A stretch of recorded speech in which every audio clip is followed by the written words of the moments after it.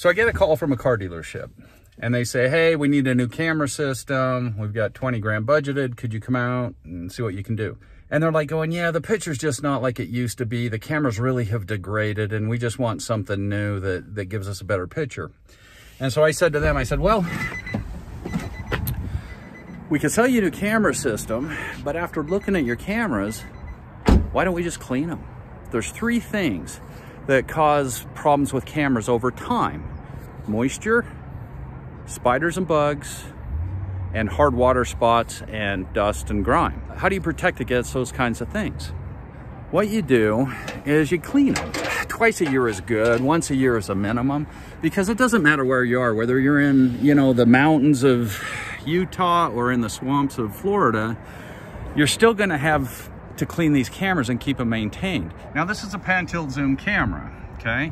This is the lens here, and you can see the dirt and the grime that's accumulated here. Well, it's also on the lens here.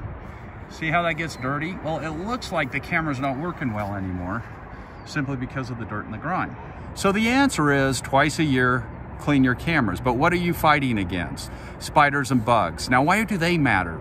The infrared light that casts out for night vision has a tendency to draw moss and bugs and spiders to the cameras. And so these bugs and spiders start to lay spider webs, connecting the camera to the building and that kind of thing. The problem is the spider webs get in front of the lens and the infrared light bounces off the spider webs right back into the lens, and so you can't see anything past the spider webs. The next problem that we have is hard water spots.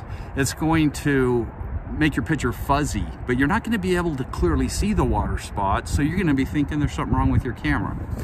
The third thing is moisture. Now, if you buy backstreet surveillance cameras, you're already taken care of.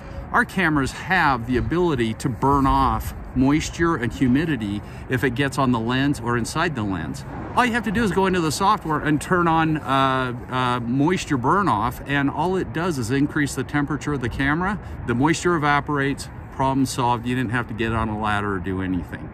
So what do we use to clean it? Right now you can use Windex. Anything that's a water repellent is good. Rain-X that they put on windshields, brilliant. And so if you can get a little Rain-X and just spray it on the lenses of all your cameras, you don't have to do much to them for a year or more, simply because the water spots just don't accumulate. It's the spiders that'll probably come and get you and force you up the ladder to get it taken care of. So spray the camera with spider repellent and use Rain-X on the lens, and just wipe everything down twice a year, and you're going to have crystal clear pictures. Your pictures won't degrade, and you'll be happy with your camera system. With all that said, we're going to do a little promotion. We're already formulating a security camera cleaning solution that has spider and bug repellent integrated in with a long-term hard water repellent. So here's the promotion. What do we call it? Please post down below on this video your ideas for the name of the solution, and the one that we end up using, we'll send you via PayPal $100. How's that sound? So let's see what you come up with. And I know you guys, I know YouTubers, you guys are gonna come up with some good stuff.